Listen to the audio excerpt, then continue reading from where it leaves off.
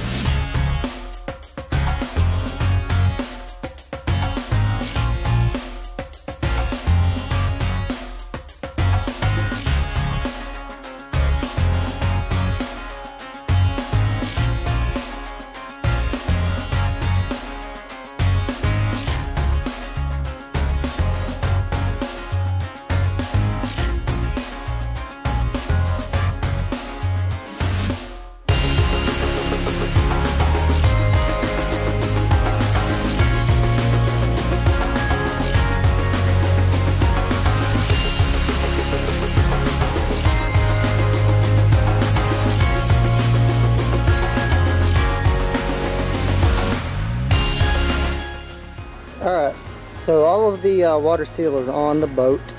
Now we have to let it sit for a day, about 12-14 hours I'd say, and then after that we can begin putting on the carpet.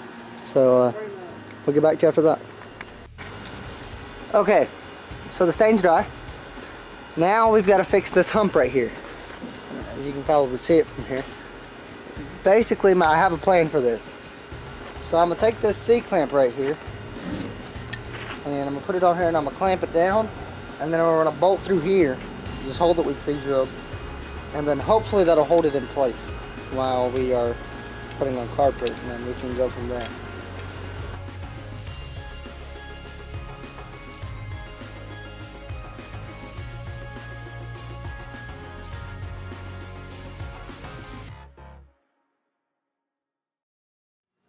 Alright, so we're going to be going ahead and sealing up any cracks, gluing stuff back together, and the next thing I'm going to do after I would glue this back together is I'm going to be filling in these cracks with silicone. So yeah, let's go ahead.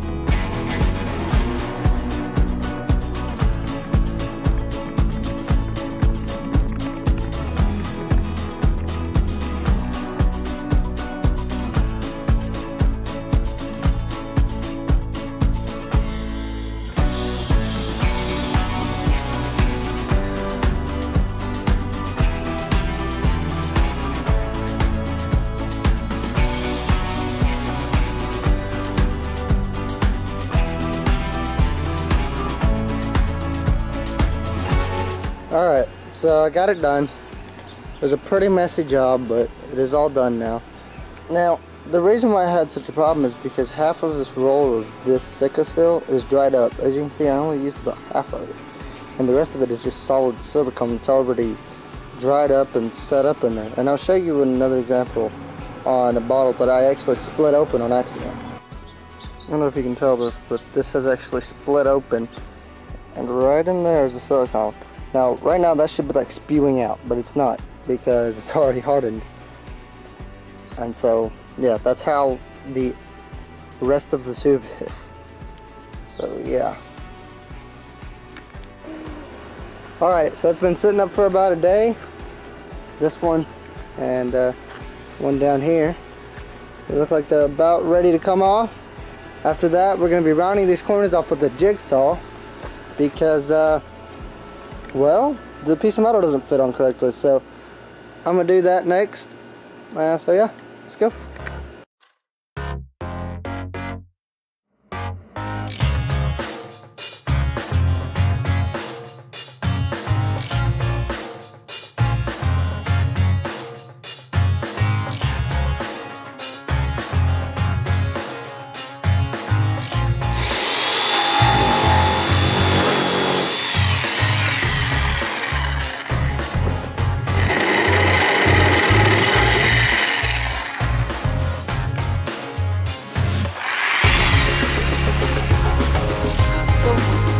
Alright, now we're going to go ahead and test fit the metal to make sure it's going to go on after we're done.